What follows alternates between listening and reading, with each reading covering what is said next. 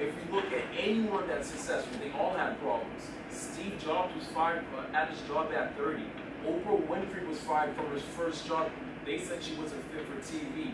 The Beatles, if you look at the Beatles, they got turned down after record deal after record deal after record deal.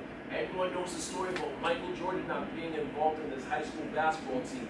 Tom Brady was a 190-something pick. I can continue to go on. Bill Gates dropped out of college and took 7 years to create Microsoft. So there are people, or Steve Harvey was homeless. Halle Berry was homeless for a period of time. So I'm giving you all of these examples to say they were able to see something within their problem.